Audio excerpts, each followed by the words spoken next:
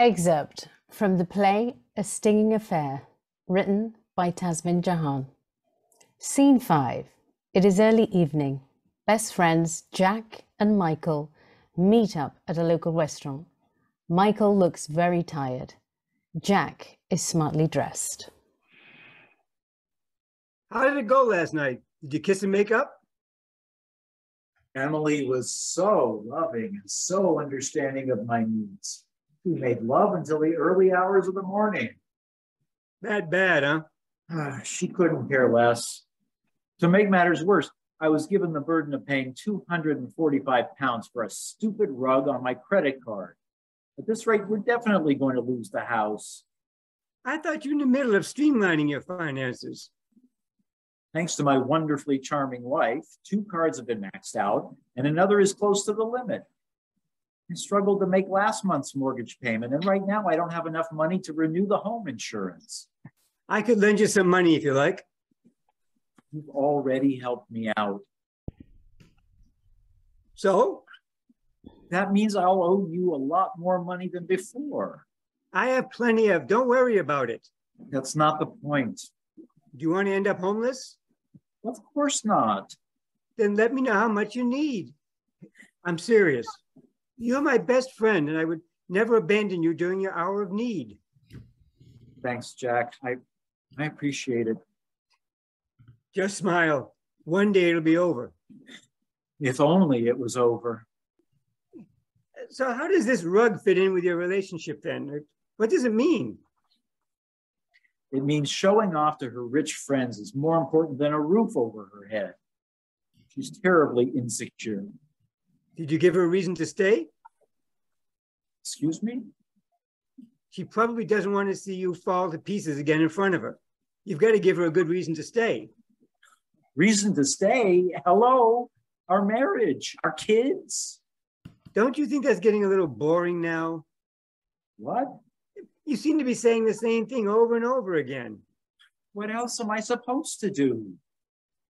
If you cannot give her a good reason to stay, I suggest you practice total silence. Total silence? Yes.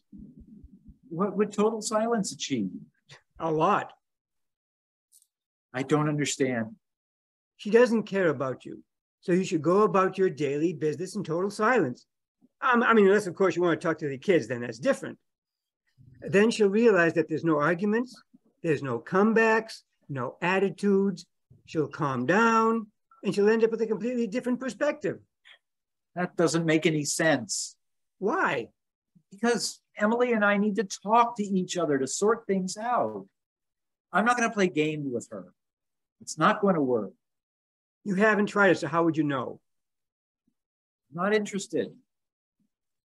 Well, you could make it more complicated. It's entirely up to you. How? Leave her. I can't do that. Write a note, put it on the dresser, give the kids a big hug, and walk out. No way. Just take a moment and think about it. Absolutely out of the question. Seriously? It's a terrible suggestion. You're not leaving for good. You're just leaving for a while. And where will I stay? Your parents' place. I'm not prepared to move back in with my parents. I would offer you my place, but the risk of Emily showing up for a showdown is too high. I don't need that stress in my house. I can't walk out on my kids. I know that, but your sanity is the most important thing here right now. I know that too. You could always give that other thing a try. Other thing? Call it therapy. Oh, that? No. Why not? I could hook you up with someone tonight. Are you out of your mind? I'm not going to sleep with someone else. I said it's therapy, not a relationship. Whatever. I'm not interested. It's not as bad as you think. It is. Her name is Tara. No. She's a part-time model. No. She has her own place near the coast. No. She's very beautiful and friendly. No, and 1,000 times no. It's a great opportunity. Why are you doing this to me? I've told you before. Men like us who suffer a great deal need this kind of therapy. Are you deaf? Fine. Do you want me to rearrange for another day? Are you making fun of me now? Not at all. Please never mention this to me again. Trust me, once you meet her, you change your mind. I don't care. She knows everything about you. She's really interested and eager to meet you. I really don't care. Hey, we're in a public place. You can't raise your voice like that. Then back off. I was just trying to help.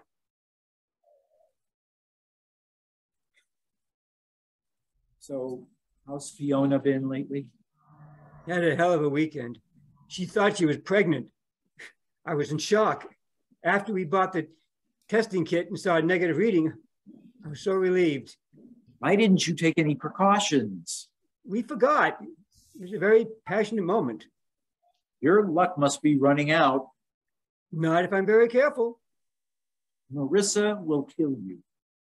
To Marissa, spontaneity is an alien word. Marissa is lovely. I know that.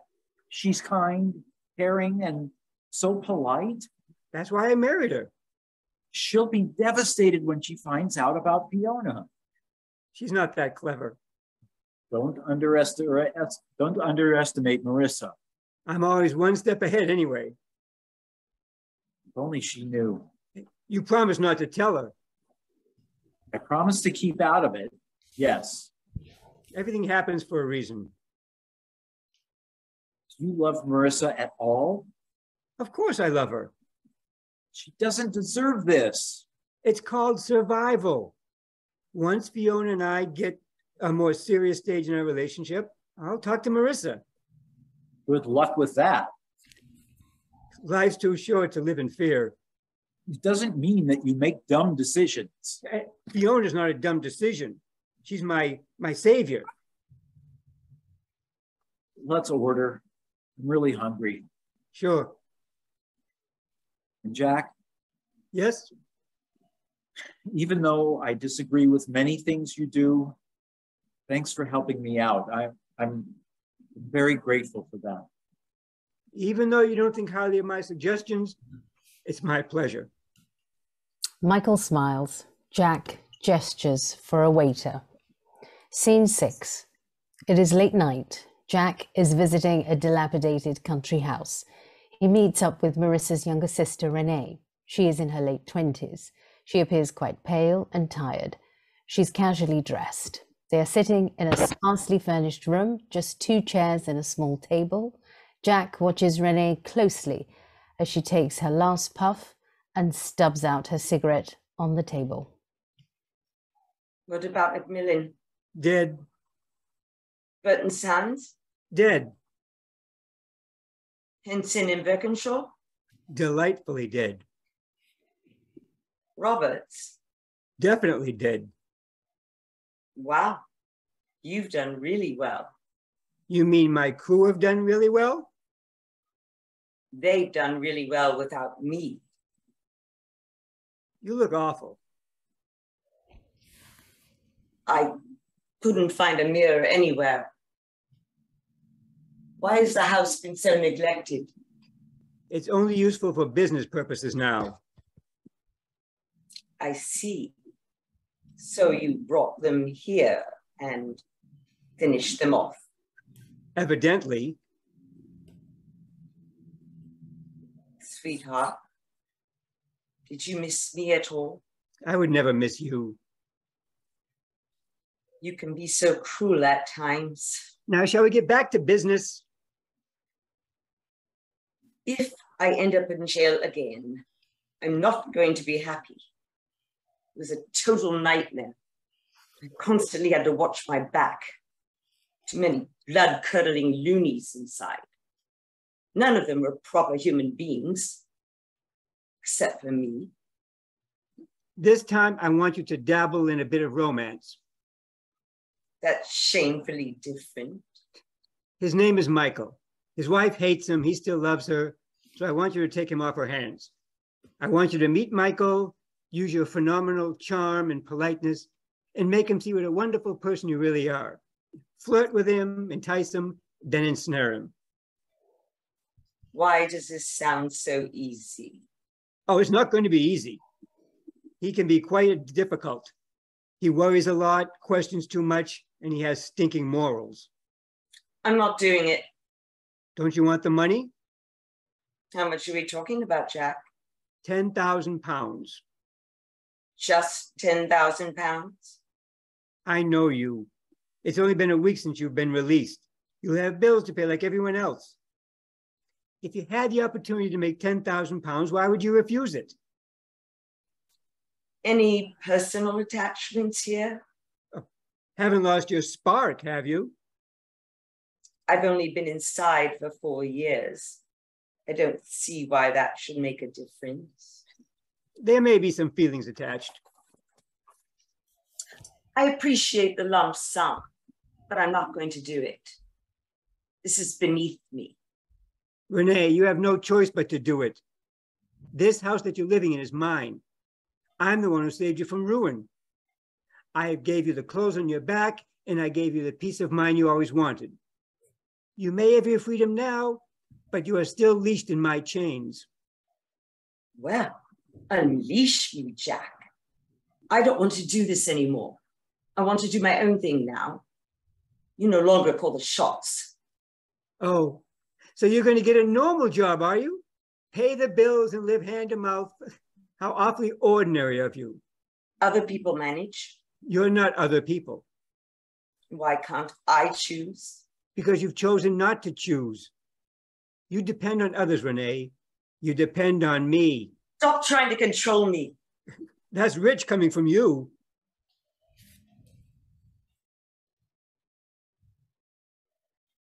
Why are you looking at me like that? Last time I saw you, you weren't a convict.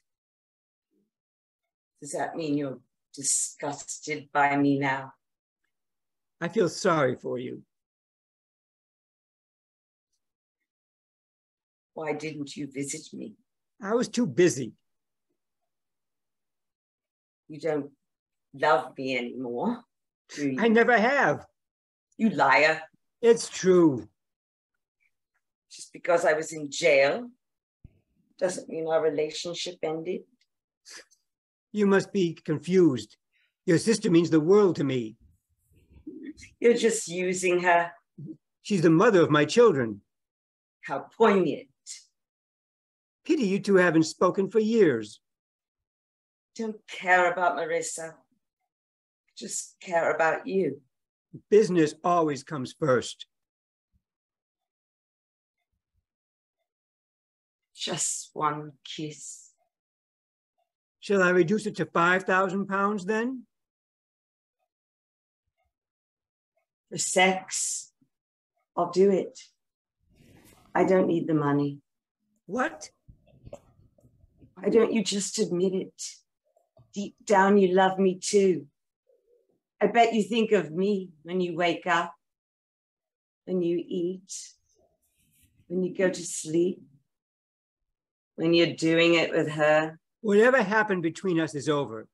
Get that through your thick skull. I don't believe you. I'll give you 24 hours to sort yourself out. I'll return tomorrow with half the money. The rest will be given to you once the job is completed. What do you want me to wear tomorrow? Wear whatever you like. Perhaps I'll wear nothing at all. I'll see myself out.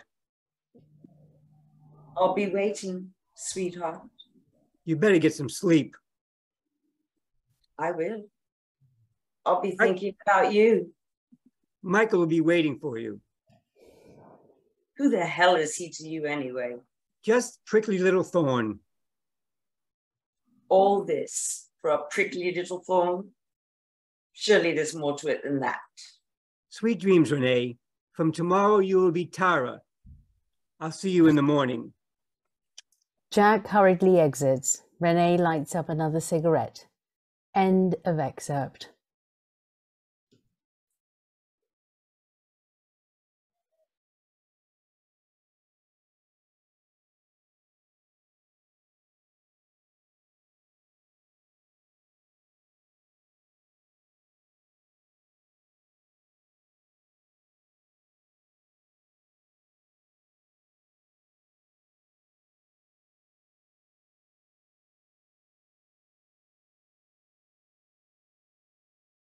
The story thus far. Mike and Lee are throwing a dinner party for 6 friends while a comet is passing close to Earth to bend realities. At this point in the story, the electricity has gone out in the neighborhood. The power in the house is running on a generator, and the only house that also has light is 2 blocks away. The party has realized that this house is a duplicate of theirs, and its inhabitants appear to be clones of themselves.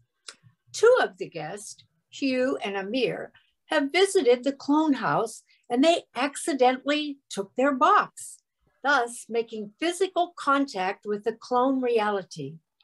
In this scene, Mike and 2 of his guests, married couple Hugh and Beth, are having a conversation away from the rest of the group.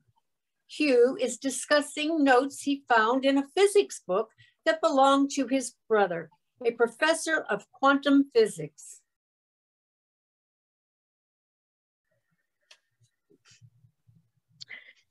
Do you guys know what Schrodinger's cat is? It's a thought experiment. There's a cat in the box that has a 50-50 chance of living because a vial of poison is also in the box. Now, regular physics would say that the cat is either alive or dead. But my brother says that according to quantum physics, both realities exist simultaneously. It's only when you open the box that they collapse into a single event. But he's also mentioned another theory, that the 2 states continue to exist separate and decoherent from each other, each creating a new branch of reality based on the 2 outcomes. Quantum decoherence ensures that the different outcomes have no interaction with each other. So, we're in the box. We're the cat. We're both alive and dead, so there are 2 separate realities, presumably until the comet passes. Or decoherence is maintained, and those 2 separate realities will remain separate once the comet passes. Everybody will be fine. Decoherence keeps us separate.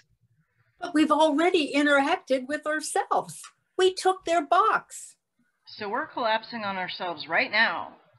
Not if we stay separate from each other. It's already too late. We've already made contact with our other selves. If the 2 realities are collapsing right now, I'm going to collapse on them. I'm not going to wait for them to collapse on us. Whoa, Mike. Whoa, whoa, whoa. I'll go over there and I'll just kill him. Half kidding. I love my fucking life. Let's just be smart before we do anything stupid, and let's stick with what we do know. We're not at war with the house down the street. They might literally be the same people as us. You know what? At the other house, the other Mike's saying he's coming to this house to kill us. I'm going to do it first. Okay, if you do it first, you know who you're going to fight? You. You're going to run into you. So who's going to win that? What if in the other house, what if I'm drinking? I mean, just think about that for a sec. That's a fucked up Michael. Oh, God. I'm not going to wait for a fucking drunk Mike to come over here and kill me, and kill you, and kill you. But if they're us, then this could be, is it a good thing? It sounds as if it could be a way to reach higher consciousness. We've always talked about meeting ourselves and finding ourselves. And here we have an opportunity to actually physically find ourselves. Speaking of finding ourselves, where's Lee? Lee is taking a nap. I don't know if she's woozy from the drops or what. What drops? Did you give her that weird concoction you bought? She wanted to take them. She felt weird before. What's in that again? Well, it's got echinacea, golden seal, passion flower, and a little ketamine. Beth, I'm sorry if I'm in the wrong here and I'm saying something incredibly inappropriate.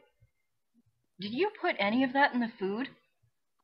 Are you serious? She asked to take some and I gave her some. That's outrageous, Mike. I had to ask. Remember that time with the spaghetti? When we did the mushrooms years ago, we talked about it, and I put it in the spaghetti sauce. But now that was a group decision. I know we agreed back then, but I had to ask because... You think that I put drugs in your food? Listen, if someone took enough of your concoction, isn't it true that they would have hallucinations? You would have to have a massive dose. You would have to take the whole bottle. And isn't it true that one of the other effects can be paranoia? Yes, but again, you would have to take all of it. The whole bottle. The whole bottle. Even if all of us took a bottle each, it would never create a mass hallucination. I'm not a criminal. I did not drug your food. I did not drug your food. It would be a nice conclusion right now. Wouldn't this be great if we were hallucinating? Well, it's not the explanation. Fine. I'm going to go get a drink.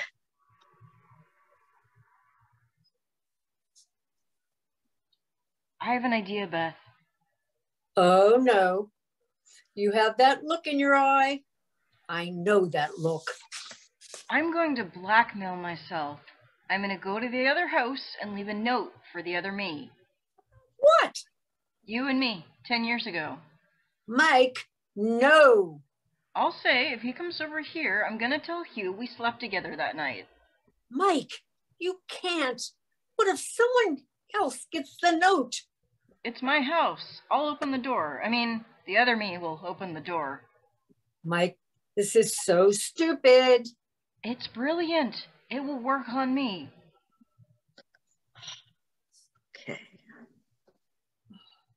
Okay. So I just found a note on the door. It starts out, Mike Buddy. Oh, fuck me. To stay put or you know who will find out about the Galaxy Club. It's in your handwriting. What is this? It's nothing. The other me must just be drunk and... Then why is Beth's nose bleeding? Oh, God.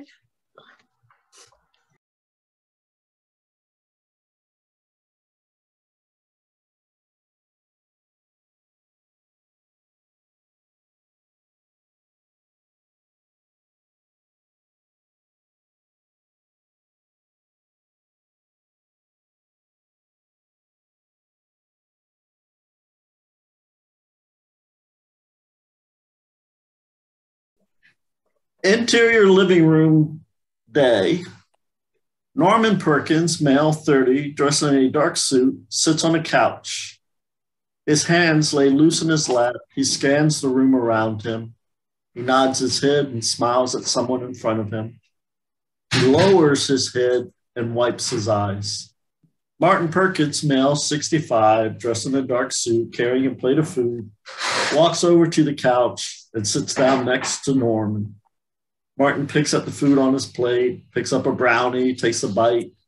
Savoring the small bite, he smiles. He looks over to Norman. Norman still sits with his head lower. Martin takes another bite of the brownie, swallowing the rest of it. He picks around the plate and picks up another brownie. He holds it over to Norman. Norman lifts up his head and turns to Martin. Not as good as your mother's, but it's almost there. Would you like something else? I could get a plate for you. When was the last time you had something to eat? Your mother wouldn't approve, you know. She loves cooking only because she loves how much everyone enjoys her. Huh? Love. It's not loves. Not now. Not anymore. No. It's going to take me a while to get used to it. You're right. I'm sorry. You're good. It's a lot to deal with. The rain didn't last very long. No, just a summer shower. The kind your mother likes. Liked.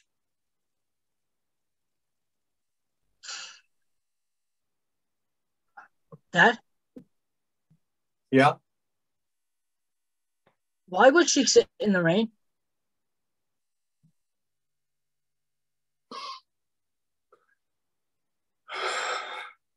To feel.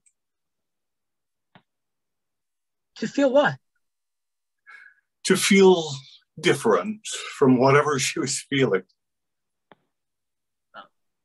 That sounds a little... Crazy? Sure. Did you ever try it? No. Did you? A few times, yeah. I guess you never saw that.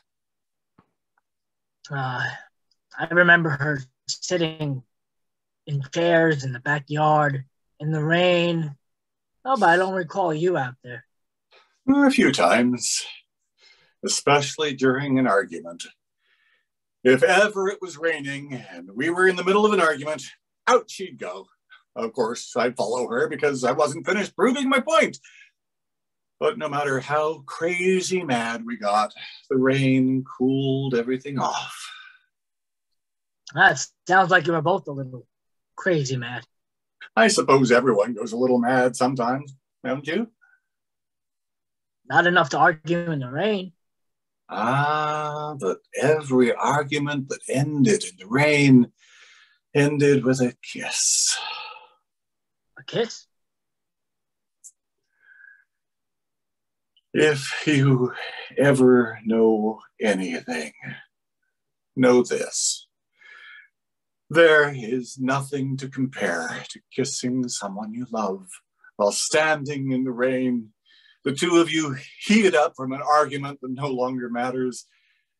You cling to each other and feel the warmth of your body's skin through the soaked clothes. You open your mouth, you take in each other's breath, exchanging the warmth as the rain streams over you. And you melt together as one.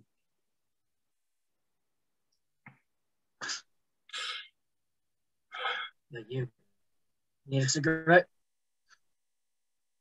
You know I don't smoke. Maybe you should start. And maybe you should start sitting in the rain.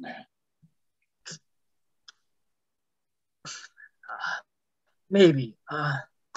I've been thinking of climbing on the roof of the house and screaming.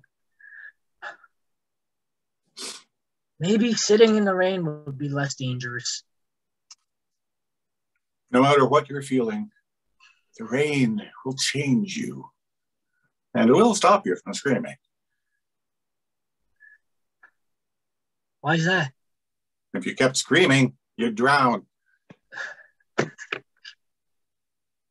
Oh, good to know. I'm going back in. Can I get you anything? Some of Aunt Jane's fried chicken. Coming right up. But if it starts to rain, I'll know where to find you. Martin stands up and leaves. Norman turns toward one window and slowly, carefully wipes his eyes with his hand.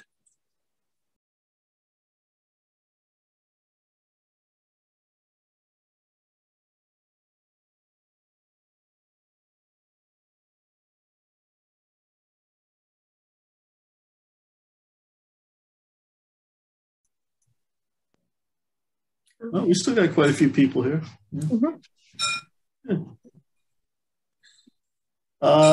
We can start, well, I guess we'll start with Stinging Affair. Any words for Jasmine, Tasman? Very well acted. I was just surprised by it. I thought the story was about one thing, and obviously his friend is about something else. With friends like that. Yeah. I mean, none of that came up in the first piece we saw, correct? Or did I miss something? No. No. Okay. Good. It was all a setup for that sixth scene. And the only kudos I can give myself is it took a lot of acting to look at Michelle and say, "You look awful." And to turn her down. That was tough. That was good acting. I really enjoyed Michelle's accent. Oh, yes. I enjoyed it. Thank you. Yes. I take that compliment very, very highly. Thank you. Now, did Tasman give you any idea of the direction of where the story was going at this point? Did she fill you in? No, she was closed-lipped about that. Okay. All I got was the fact that I was confused in that he's setting his friend up for a date with a woman he hasn't even gotten the yes from her. But then realizing, oh, this character is so controlling, he knows she's going to do it. Right. In the beginning. And it was nice to get to play an a-hole.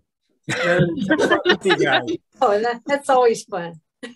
and to be completely different from the first scene too. The character completely different. Thank you. That worked. Yeah. Thank you. Yeah.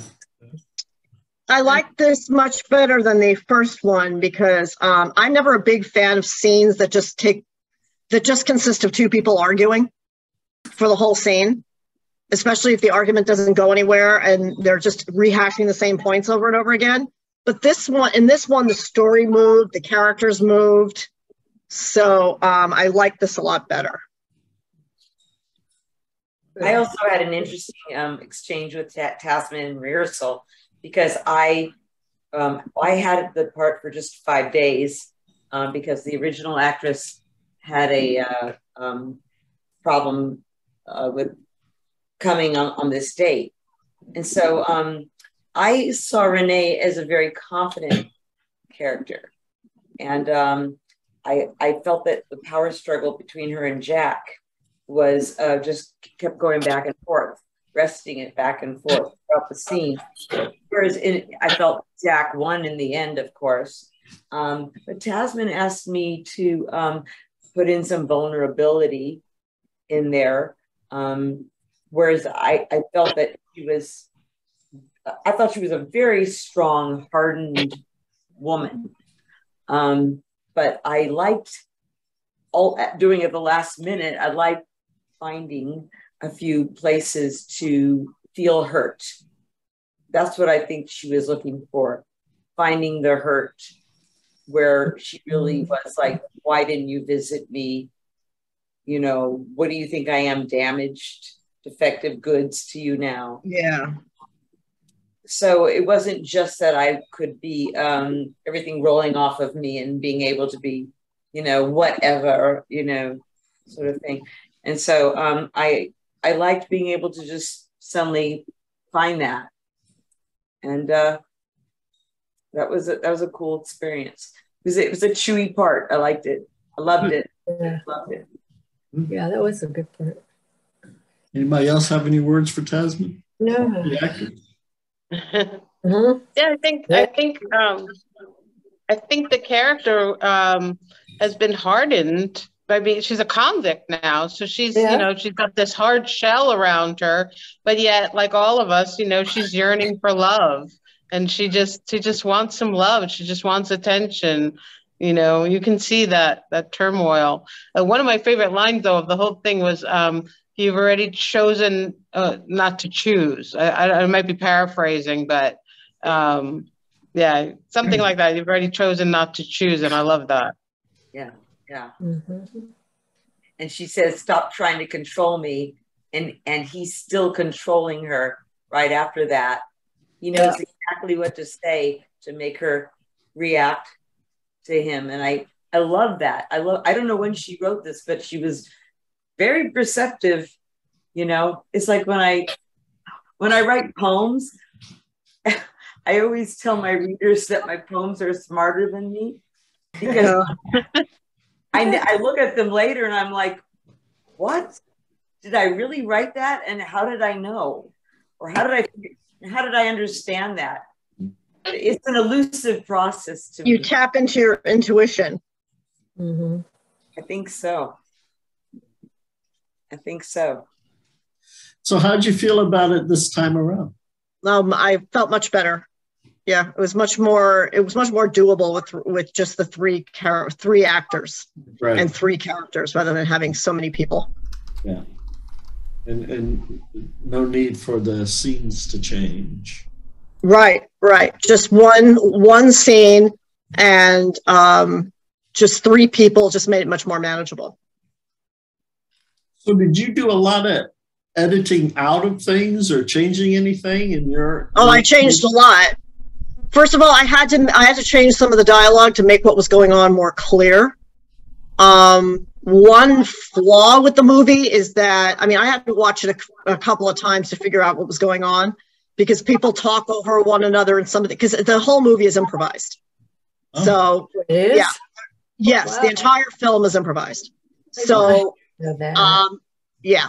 So I had to kind of, and sometimes when people are, it's like when people are improvising, they might not always say things as clearly as they could. And also they talk over one another because they're improvising. It's supposed to be like a very natural conversation, and people aren't always polite and don't always wait for the other person to finish. You don't catch everything. So I had to change some of the dialogue to make it more clear. And I also I took a couple of scenes and kind of put them together. I took a scene from the middle of the movie and a scene from the end of the movie and put them together. And also because I only had 3 actors, there's a couple of 2-actor scenes in the movie, and there's a couple of scenes with like a whole lot of people, not very many with 3. And so I ended up having some actors in my scene say things that they didn't say in the movie, maybe a different character said. Okay. So I'm ready to hear feedback from the group. It definitely worked. I think it had a nice flow to it this time. It was much smoother. And I you know, I know for this group, it's difficult to want to do something that has more than, say, 4 characters. It's very difficult to get that many actors in one place. And then when you double them up, and if they're in the same scene talking to each other, it makes it even more difficult if you want to double them up that way. It seems to me the only way to double up is if you've got a character that comes in and leaves, and then the person comes in and is a different person. But yeah, I think it definitely flowed much better this time. Mm-hmm. How did the actors feel? Great. I want to take this moment to say I got such excellent feedback and notes from Mary as a director, so thank you. It really helped me a lot. Thank you. Oh, I'm so glad. Yeah. Yes. Mary and I were talking in the Zoom room, and Sandy, I wasn't trying to exclude you from the conversation at all, but Mary gave me a note about something that helped, and then I just blurted out, I'm not acting. Everything that is mentioned in this script is a genuine terror of mine, and Mary started giving me more notes based off of that, and I said, I know what you're doing, and I'm going to try to get there, but I don't know if I'm going to pull it off, because it's actually, these roles and this script, it is a lot harder than it looks, and hearing that there's so much improvisation, I'm a little offended. This was a really difficult role for me to, I feel like, make convincing, but just please know that every moment that I was reading my lines, I'm going, I am terrified of alternate realities. I don't like it. I don't do clones. The comet thing is not great, but every part of it was ew. So, like scary to you, right? Yeah. It's so unnerving. I hate it. I don't even have the words written. And that helped. I know it's unpleasant for you, but it helps with the character. Tacky. Yeah. It helps with the character because you're scared, and so then you can just use that for the character. Yeah. I'm trying without looking tacky. Yeah. How about for you, Sandy? Pardon? No, I got excellent direction from Mary, and it really stuck. And she said she was happy with it, that I was going to be a lot more they were accusing me of putting drugs in their food and all. And so, you know, the direction was great, and I felt happy that I could follow it. Yeah. So did you guys find it pretty easy to understand what was going on this time? It wasn't too confusing? Yeah, but it's. I think if you were here last month, it wasn't confusing at all. I don't know if, is there anyone? No, that was one of the, some of the feedback I got was that it was really confusing and hard to follow. Yeah. Yeah. Well. But I think that was also because of the doubling up of characters. And sometimes they didn't leave when they were supposed to. And yeah. I think I was one of the characters, and there were a couple of times I wasn't sure if I was supposed to go out or not. Yeah. You know, a couple of times I was supposed to leave and didn't. So, you know, yeah. And then, when you've got that many people, it's just, and on Zoom, it's hard. Sure. You know, I bit off more than I could chew with that for sure. So, yeah. So you all were pretty much able to, you all pretty much felt you understood what the scene was about, and you didn't find it confusing? Is there anybody here who saw it but did not see it last month? Oh, Paul. So, okay. So were you able to follow the story this month? The lead in to it helped a great deal. I certainly would not have been able to figure it out without the exposition preceding the action. Well, that was cool. As a physics guy myself, I find the premise very implausible. So yeah, it's implausible. It's an implausible. It's science fiction. So, yeah, it's science fiction, and yeah, that was one thing I said to comfort Zev. You know, this is all. Yeah. This isn't much more realistic than vampires and werewolves. You know, this is science fantasy. You know what I mean? This is nothing really rooted in anything actually that might happen, or so don't worry too much. This could happen. It worked. It was very comforting. Yeah. So thank you. Yeah. But to me, what's interesting about the movie isn't so much the whole thing with the comet and the alternate realities. It's the way, it's what it's really about is people asking themselves, who am I? And do I really know people I'm closest to? Do I really know these people? Just like, you know, a man who's an alcoholic struggling with his identity is, this is me when I'm sober, but this is me when I'm drunk. And when I'm drunk, I'm dangerous. And who's the real me? And in a sense, even without the alternate realities, Mike is two people.